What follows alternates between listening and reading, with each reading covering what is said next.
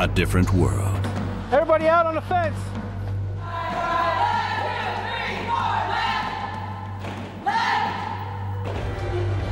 With its own rules. Often justice in their own hands. In there, in the pool, we drown the sex offenders. Zero tolerance.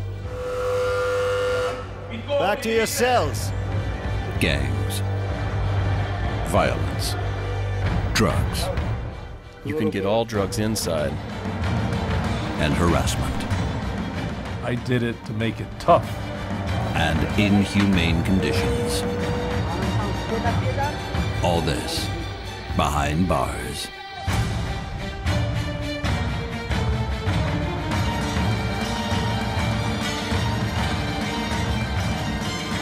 In the toughest prisons in the world.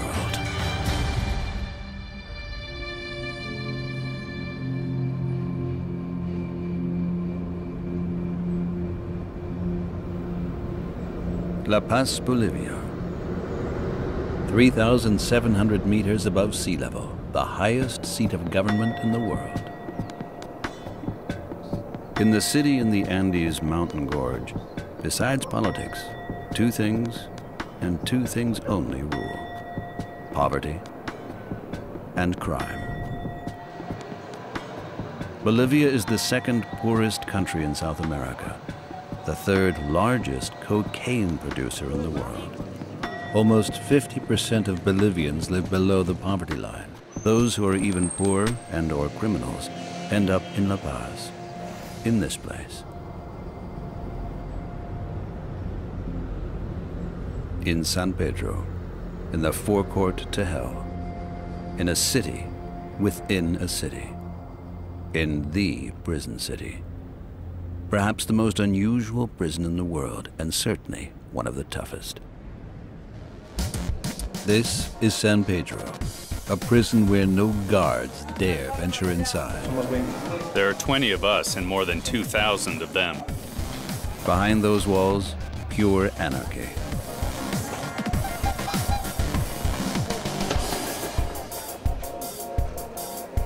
A lawless place, where only the strongest survive. I am a murderer. I killed a cop. Physical and psychological insanity. I'm afraid of losing myself here. Anything and everything is available in here. We have all the drugs in here that you can get outside. An absurd location. Between rapists, pedophiles, and drug addicts, countless women and children. This is San Pedro, one of the toughest prisons in the world. 7 o'clock in the morning. Hustle and bustle at the entrance of San Pedro. Although the prison city is considered hopelessly overcrowded, new criminals wash up against prison gates almost daily. Nobody goes in there voluntarily, because everybody knows that hell awaits behind these 18-meter-high walls.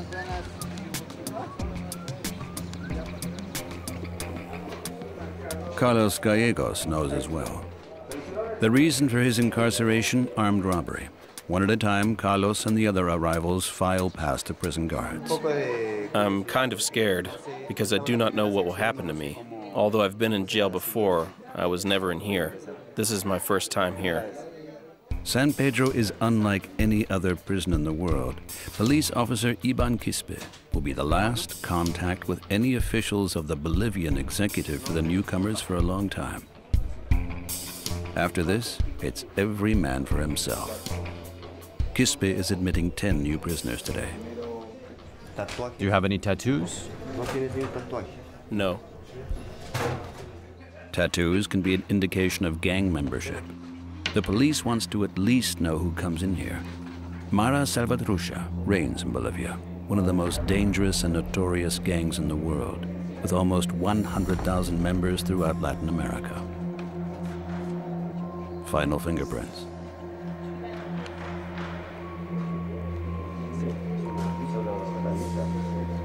And mugshots. That's it. Police work is done. From now on, the prisoners take over. My work is done here. Then he goes in there, the delegados will take over. They decide what happens to him. The lords of the prisons, the so-called delegados, rule supreme in here. Everything, anytime. Just a few more meters through a confusing tunnel system, then it ends. The area of influence of the judiciary and police. After that, vigilantism rules. The world's toughest prison without guards inside. In San Pedro, the prisoners are left entirely to themselves. The state stays out of it. Unoccupied watchtowers. No guards, no police, nothing. Instead, prison bosses rise from the ranks of the prisoners. Murderers, violent criminals, and drug lords. They govern the 8 districts of San Pedro. They make sure that the completely dilapidated prison town here in the middle of the city, located in one of the best neighborhoods of La Paz, doesn't get completely out of hand. Within the walls, inmates move about freely. Junkies, rapists, and murderers, all together.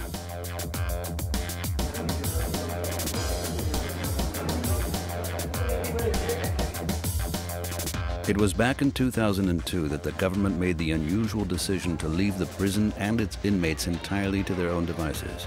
Since then, the inmates take care of everything themselves. Government sells this as a progressive and integrative system. In reality, this dirt-poor country is just trying to save on prison costs. The state doesn't take care of anything anymore. The government has cast San Pedro aside. In plain terms, the inmates take care of everything. They cook their own meals, they build the cells, and try to keep the prison from falling apart completely, patching up as best they can what is in deep disrepair. A city within a city, full of outlaws. Women bring in the goods, bread, cocaine, and building materials. The prisoners rule supreme inside, and kings among thieves and murderers are the bosses. They alone determine who gets what, who lives where within these walls. An absurd and tough microcosm, abiding by its own rules and laws. For this is San Pedro, one of the toughest and most dangerous prisons in the world. Everybody knows it here. The new guys know it. Carlos knows it. A little. What should I say? I'd have it easier someplace else. This place, this is just weird. Scary. Some of the other guys have already told me stories. I kind of know what to expect.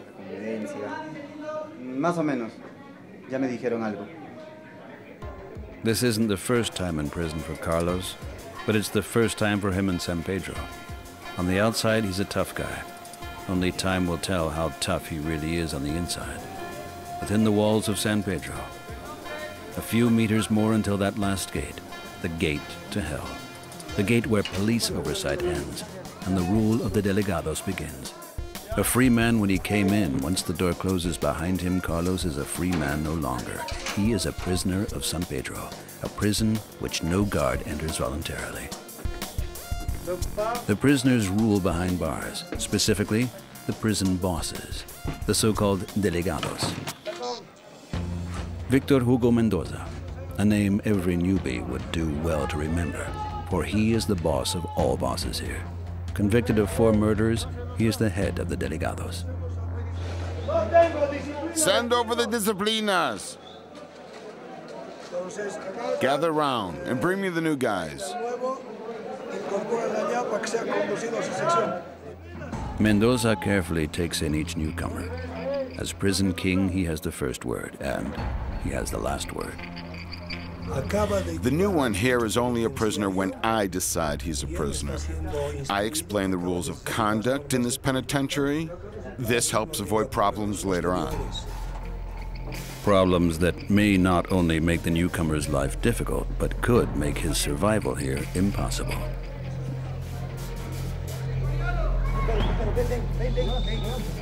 The delegados escort Carlos in, leading him up to the prison boss.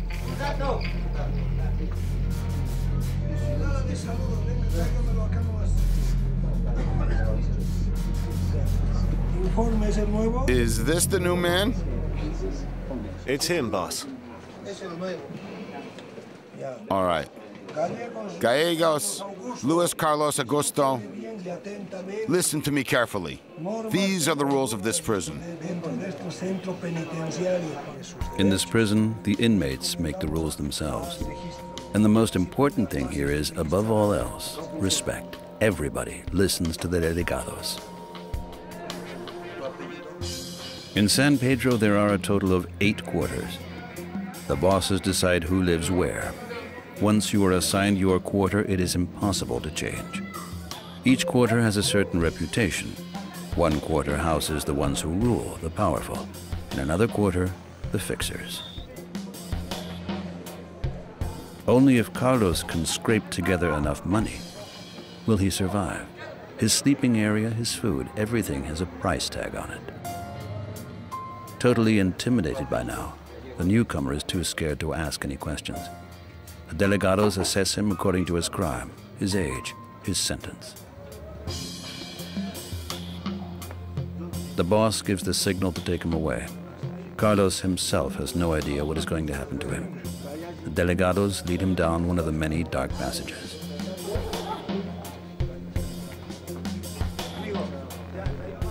Luis Carlos Augusto Gallego is from now under the rule of the highest-ranking criminal. This is the last time we can film him. A day later, Carlos is not allowed to talk to us anymore. His body is covered with bruises. How it happened and why, no one outside these walls will ever find out. San Pedro is probably the only prison in the world where the policemen and guards do not enter. In fact, the prison guards don't care what happens on the inside. An easy way to get by. He who sees nothing knows nothing.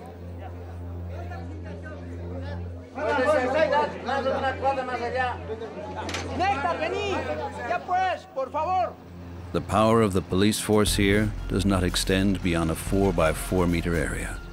The area where visitors come in, show their IDs, are security checked and escorted through the door into the actual prison area. That's it.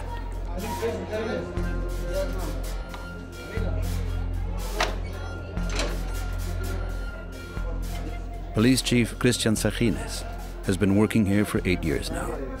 As chief of police, he should have control of the entire prison, but San Pedro is different.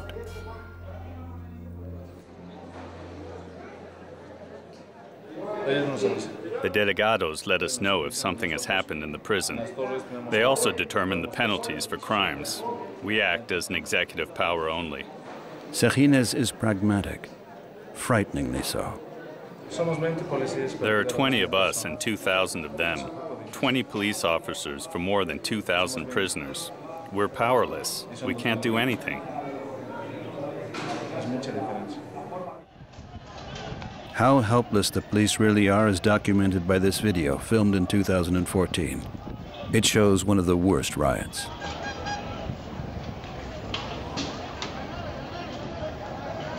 Riots like that happen all the time. All the police can do is watch and make sure the riots and unrest do not spread beyond the walls into the city.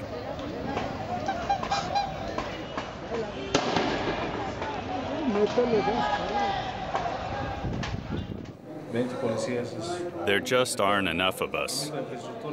The situation is intolerable. This concept was established many years ago. But at that time, there were fewer prisoners, and now circumstances have changed. I think that this here will end very badly. In the event of an emergency, we can do nothing. An absurd microcosm, and a hopelessly outnumbered police chief. Power to the majority, power to the prisoners, especially the delegados, all convicted felons. Their favorite hangout? The parapet from which they can see over the entire prison area. These men are respected and feared at the same time, because when it comes down to it, it is they who decide over life and death. First and foremost, Victor Hugo Mendoza, who has climbed the ranks, from a quadruple murderer to prison boss. He rules through his delegados. One of them, Valentino Maiori. The distinguishing feature of delegados, black tracksuits. Each delegado is responsible for one of the quarters. If there are problems, they are supposed to intervene, but they also carry out administrative tasks of a certain kind.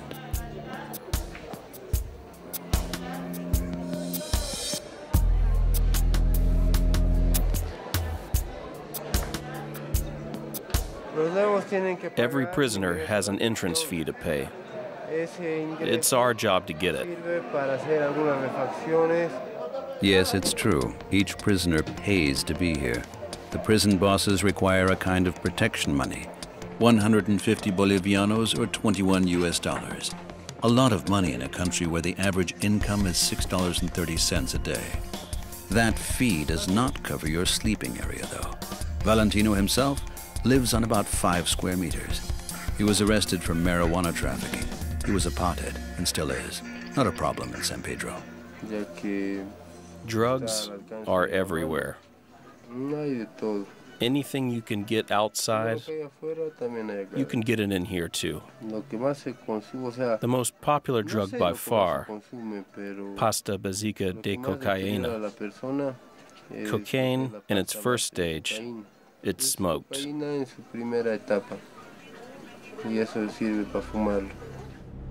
Drugs, one of the biggest problems of San Pedro.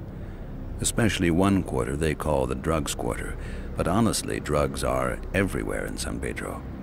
Approximately 60% of the inmates are drug addicts. They chew on coca leaves soaked in chemicals. They sniff crack or pure cocaine, smoke heroin or the infamous pasta básica de cocaína. Particularly popular because it's cheap, a byproduct of cocaine manufacture. The dangerous thing about it, in addition to psychosis and paranoia, it suppresses hunger. Users either starve to death or go mad.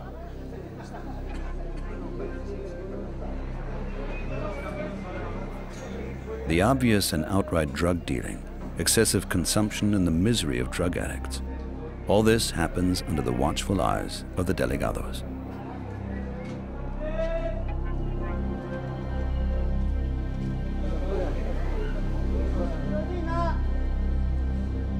Nobody says anything in front of the camera, but many claim it's the delegados who control the drug business here.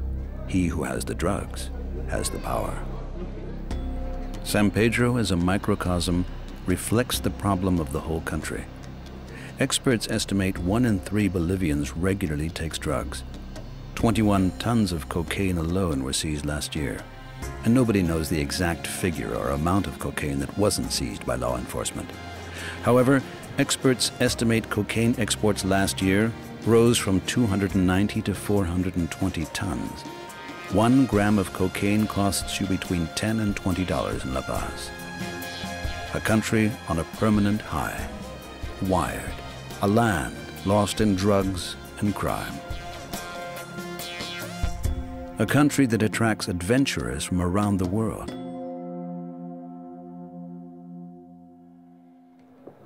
Like Javier Blanco Alvarez, called Blanco. He's 38 years old and comes from a small Spanish village. He's been in San Pedro for 7 years now. Like many foreigners inside Bolivian prisons, he is there for a drug-related crime. You get drugs on every corner in La Paz. I'm here for drug smuggling. I was pulled out by the police at the airport. They found the drugs at the bottom of my suitcase. 2 kilograms of cocaine. In Bolivia, suspected drug abuse is enough to get you arrested. According to Bolivian law, the prosecutor does not have to prove guilt. The accused must prove his or her innocence. Often a futile exercise, for Blanco anyway. So he sits in San Pedro and knows exactly how drugs turn people into zombies. For more than 4 years now, he is afraid to venture outside of his cell. Better off alone than in bad company. I've been living this way for years now. I don't need anyone. You don't see it right away, but everyone just wants to steal from you. They're like, "Hey pal, how are you?" While behind your back they rob you blind. I'm my own best friend, next to Lupita. Blanco earns his money doing woodwork. He sells furniture to other inmates to somehow keep afloat. San Pedro, Blanco's 24/7 nightmare. Until he gets out, he lives in constant fear of being robbed, or worse, and is ready for anything. I can defend myself. I either use a spatula or some other tool.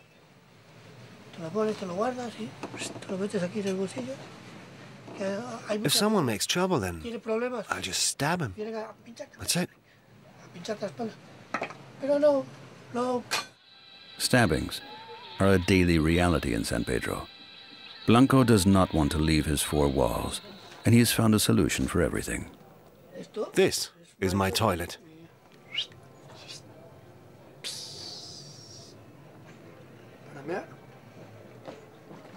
It takes way too long to get to the toilets, and I don't go out at night. He empties his toilet on the roof because he doesn't feel safe down below in the dark and dank corridors of San Pedro. Too many addicts, too many aggressive people. And in between this chaos of human despair, children, approximately 300 of them. Inmates of San Pedro may bring their families with them to prison. But because their parents are occupied during the day trying to make ends meet, earning money any way they can, most of the children are left to their own devices.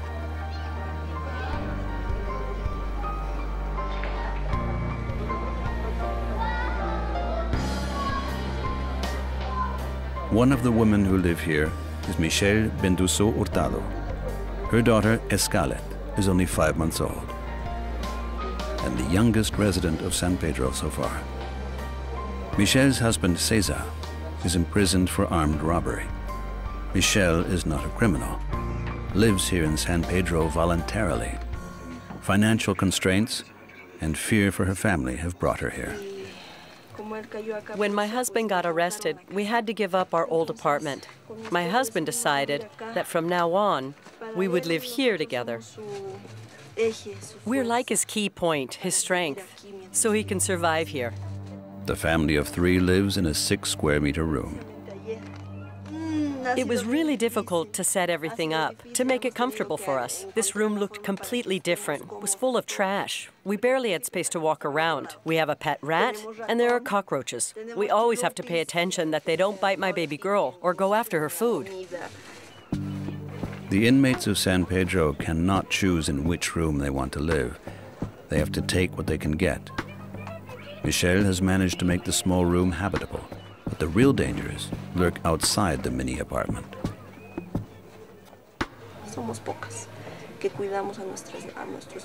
Only a few women really look after their children in here.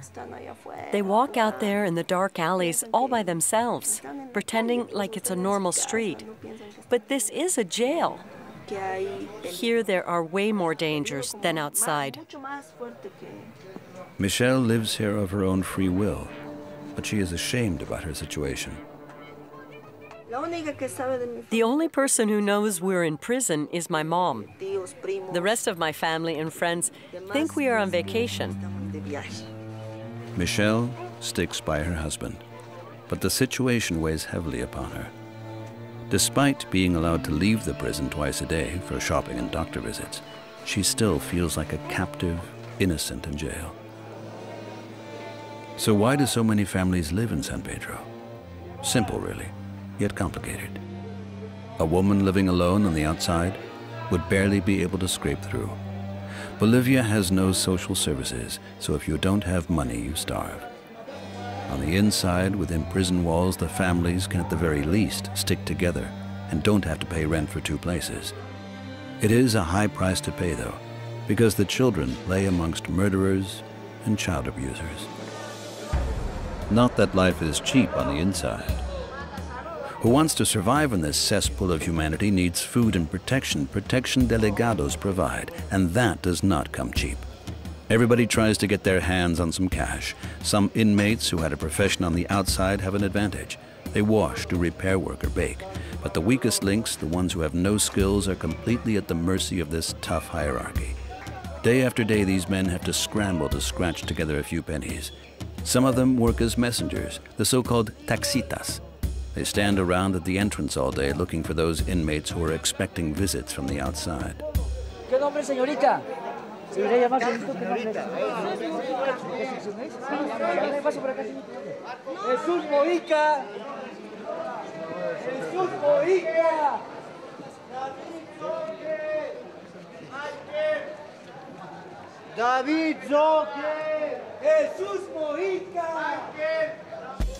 The taxitas deliver messages or search for the prisoners who are expecting visitors.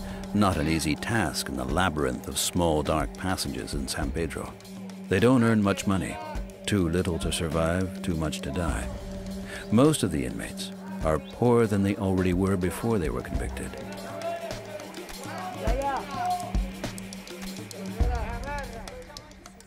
Michelle's husband, Cesar, fights every single day to keep his small family afloat.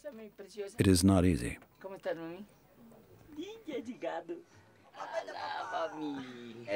Money rules daily life. I came here with 10,000 pesos.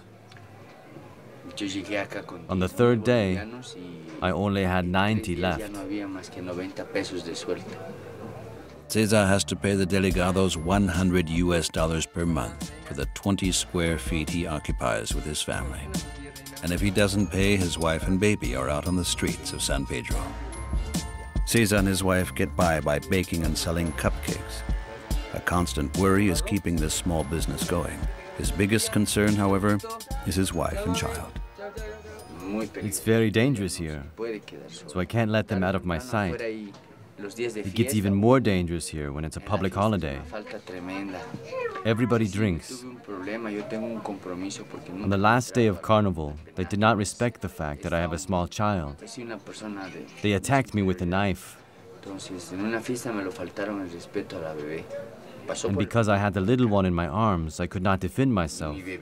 I ran to the gate, but there was no one there, no policeman, no security, nothing. And when I complained to the police the next day, they reported me to the delegados.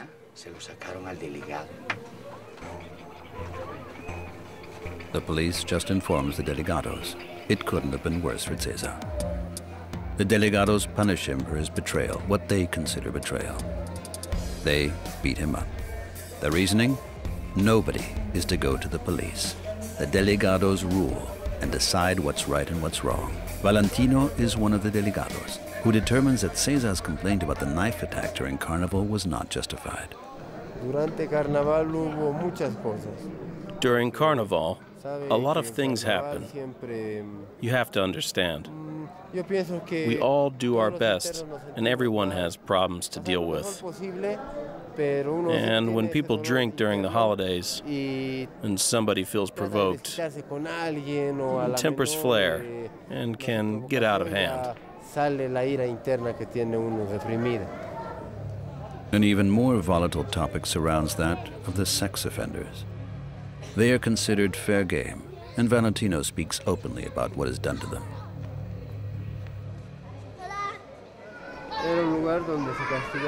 In there, in the pool, we drown the sex offenders. They're beaten, and then we dump them in there. That's it. During the day, it is a kid's pool, and at night, a scene of gruesome vigilantism. Again and again, inmates disappear or are found dead within these walls, mostly sex offenders. Those sex offenders who manage to survive are the dregs of San Pedro society, the scum. They are responsible for performing the most menial tasks, eating potatoes, working in the kitchen, cleaning up after everyone else, scrubbing toilets and prison cells of the more powerful inmates.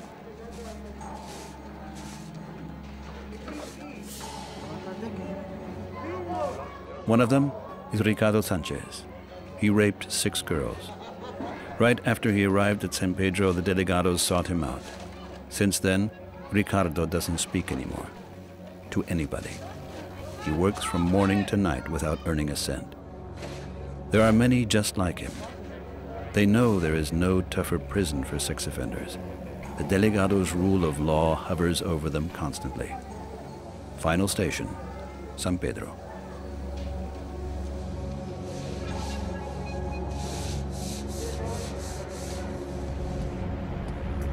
A state within a state, a city within a city, A different planet, San Pedro. Vigilantism, with its own rule of law. Luck of the draw, roll of the dice, drugs, and rule of the strongest. The weak lose. Those who don't comply disappear without a trace. The ones with power rule.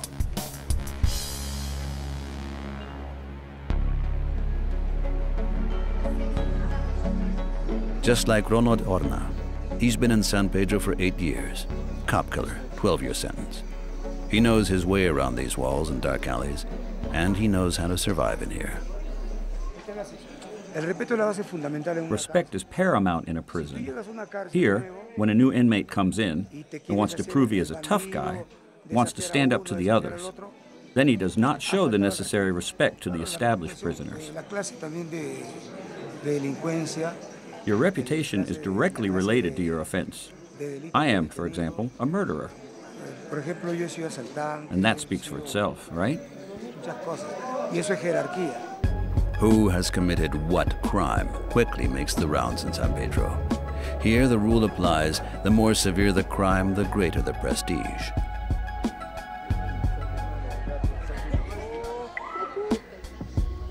Cop killer Ronald ranks high in the hierarchy. 12 noon, lunchtime. Ronald always finds a place to sit and eat. Others don't even get enough to eat.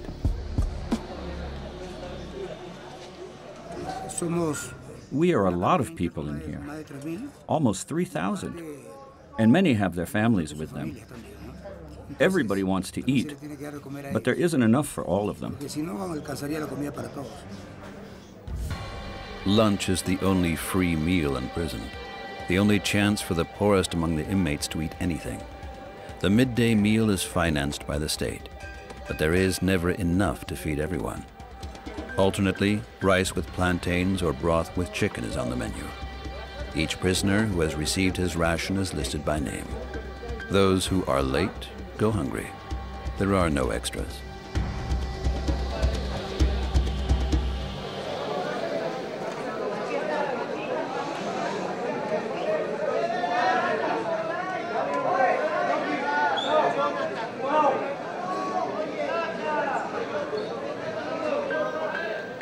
Because the state supplies only one meal per day, San Pedro has to take care of the rest. Each day, women and relatives bring food with them to the prison. And that's how drugs enter the prison as well. The police does what it can, but is completely overwhelmed. Those who have no relatives or other support on the outside lose, and sooner or later end up dead.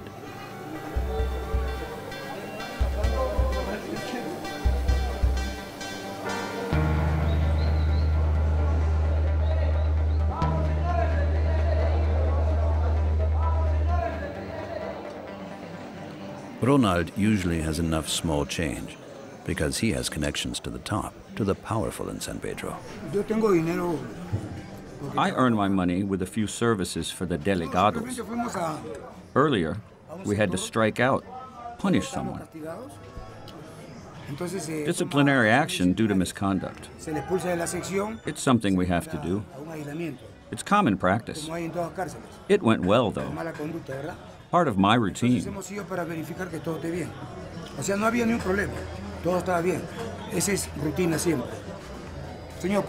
Hey, senor, move on. We're having a private talk here, and that guy wants to eavesdrop. He has no manners. That can't happen here. Not with me. He gets in trouble with me for that kind of behavior. Holding one's ground, demonstrating strength, that's the only way to survive in here.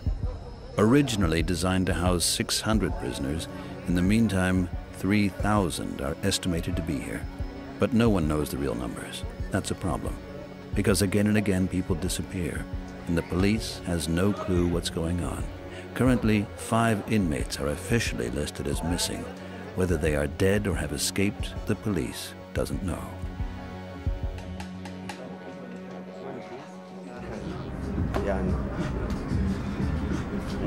I have no idea what is going on in there. They do what they want inside those walls. We are not allowed to enter. Crazy and dangerous for any individual. Inmates like the Spaniard Blanco are left completely to their own devices. He has been in San Pedro for 7 years now and is too scared to leave his cell. He knows too well that inmates regularly disappear without a trace in Bolivia's most notorious prison. I had a German friend, Stefan. 2 years ago, he suddenly disappeared. The others said he committed suicide. But who knows if that's true?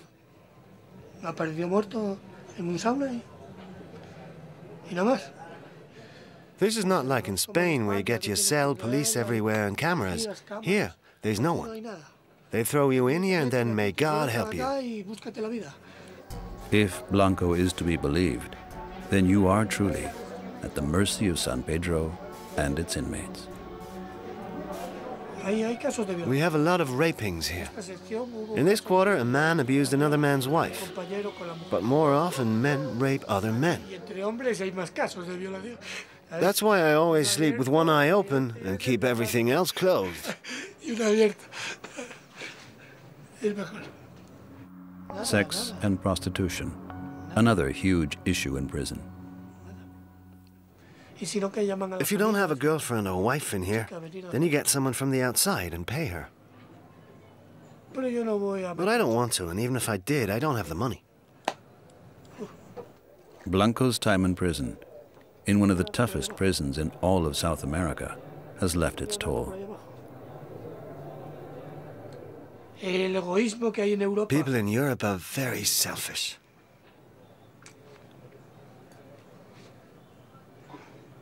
You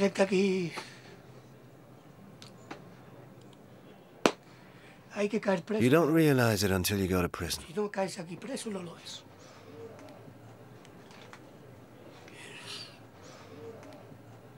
I'm not sad. No. I'm grateful that I was able to realize that. And should I ever return to Spain, then I can change.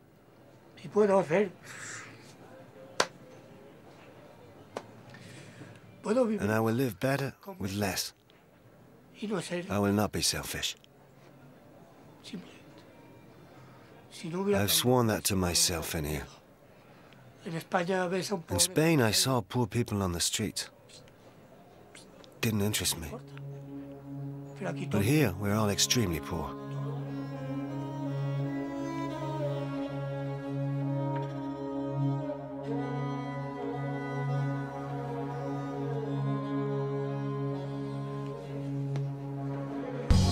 Money rules the world, especially in the small world of San Pedro. Corrupt through and through. Everybody needs money and everybody wants money. You pay off people to keep their mouths shut, especially when it comes to gambling. It is not allowed. But if it makes the delegados money, then even gambling and prostitution are allowed.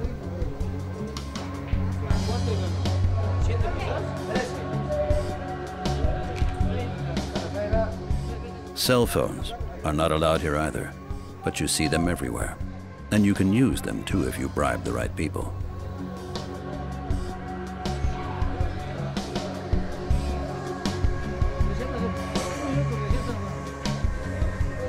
Money exchanges hands in the visitors area too. You want a cop to leave the room so you can have a private conversation? You need money. Whoever has the right status can even play football in San Pedro. Ronald, the cop killer, is respected and has a reputation as a tough guy. The system works for him.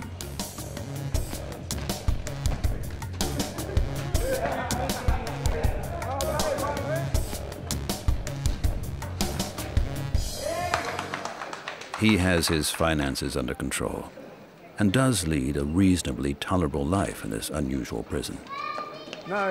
Nothing is free in here. Everything costs money. Everything has to be purchased. Everything has to be paid for. Like this Coke. One simply needs money. Cop killer Ronald lives in the Pinos quarter, not a luxurious area of San Pedro, but significantly better than the drug quarter, for example, where aggressive crimes are pervasive.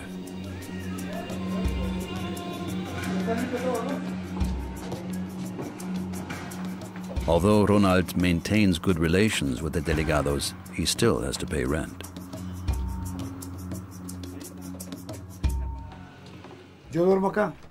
I sleep over there. There are inmates who have their own cell, but here, there are 5 of us. You know what I say? To each his own. About 6 square meters for 5 grown men. No privacy at all. But this sleeping area is still considered one of the better ones and therefore costs money, like everything else. We pay 3 pesos per day. We pay what we have to pay. If you don't pay up, you have the delegados on your back. And in a place where you always run into somebody, no one wants to risk that. San Pedro is hopelessly overcrowded, the size of a football field. The prison was originally meant for 600 inmates. In the meantime, it's up to 3,000. And the greater the demand for a place to sleep, the higher the price for a roof over your heads. But the people who wash up on these shores usually have barely enough money to stay afloat. Most of the money passes his hands. Victor Hugo Mendoza, prison boss, controls San Pedro. To accommodate all of his underlings, he wants to enlarge the prison and is planning a new building. I have to ensure that we get new material. We are looking for donations. There are people out there that help us. They donate money, bricks, and cement, so we can build this house. Not 1 cent for the new building is coming from the Bolivian government. The government has abandoned San Pedro and implemented a bold social project in 2002, a prison without guards, inmates managing it themselves. The result? A completely dilapidated prison. Many of the houses here are over 100 years old, in danger of collapse, and only makeshift repairs are possible. Most of the cells are do-it-yourself because of lack of space. Those who cannot afford a place to live sleep between dirt and garbage in one of the many dark passages. 4-time murderer Mendoza is the only one who can change anything. He is not only prison boss, but building contractor as well. I am not only proud, I am glad that I and my comrades were able to implement our project. A project that sounds quite absurd upon closer inspection, because Mendoza's new prison building, once finished, will be only 10 centimeters lower than the actual prison walls.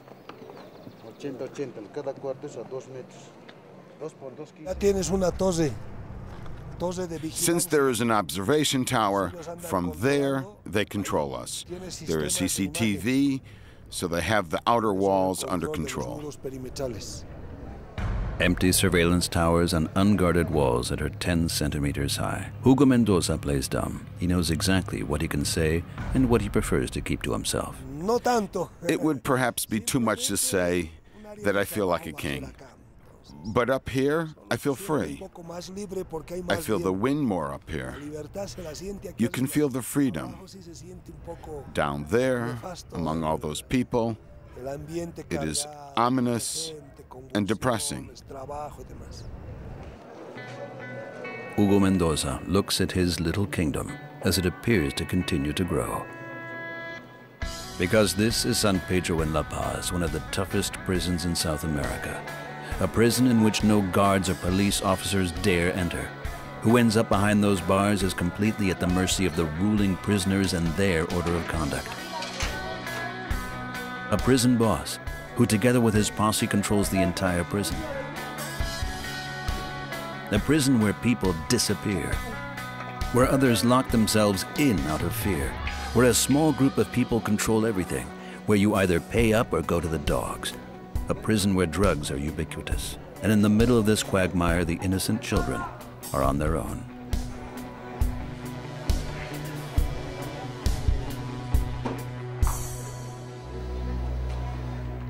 This is San Pedro, a city within a city, a world unto itself, with its own rule of law.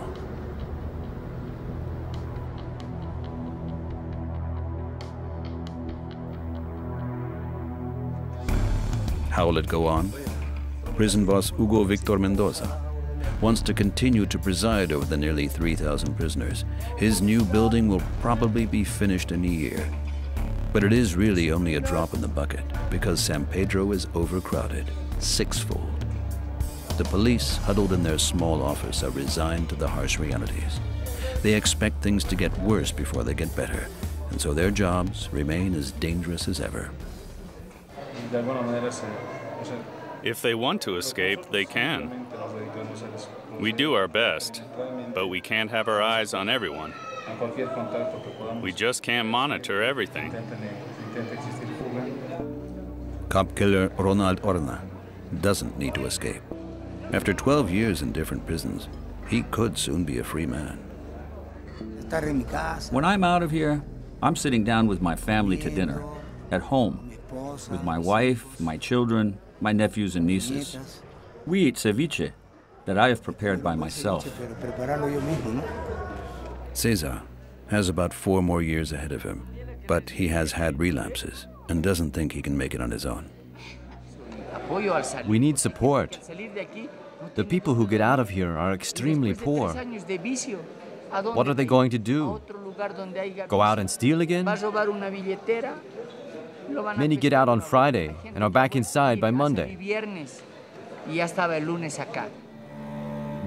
And Blanco, to be honest, he is on the verge of losing his mind.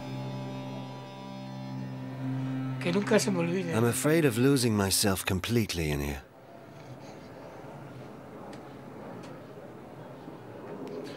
But there will be nothing left of me.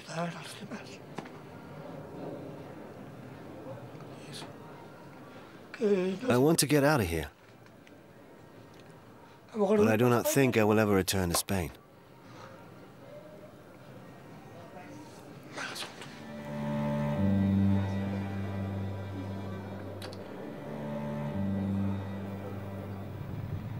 Bolivia, La Paz,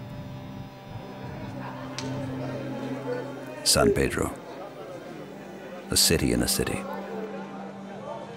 A state within a state, and definitely one of the toughest and most notorious prisons on the planet.